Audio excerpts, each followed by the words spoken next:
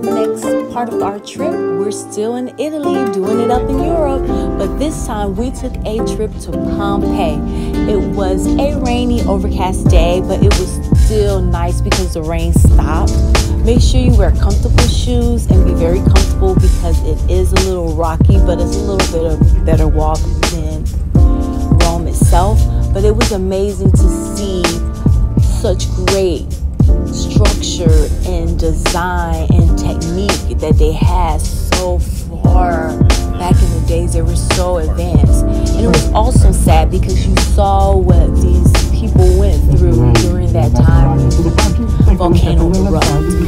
But overall, it was a great visit. We did not stay here because there was nothing that I consider a great place to stay at, but it is definitely a great place to visit and see, and it was very educational and very meaningful.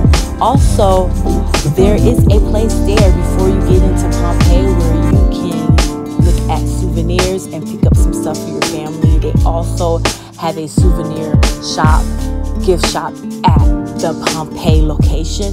Pompei in itself cannot be seen in one day. It is a huge city. It's not what I thought I would see, but you gotta go. And we stopped into this jewelry spot where this guy is making jewelry in front of us. It was amazing. They do have coffee shop and they do have a Hotel Victoria right on site.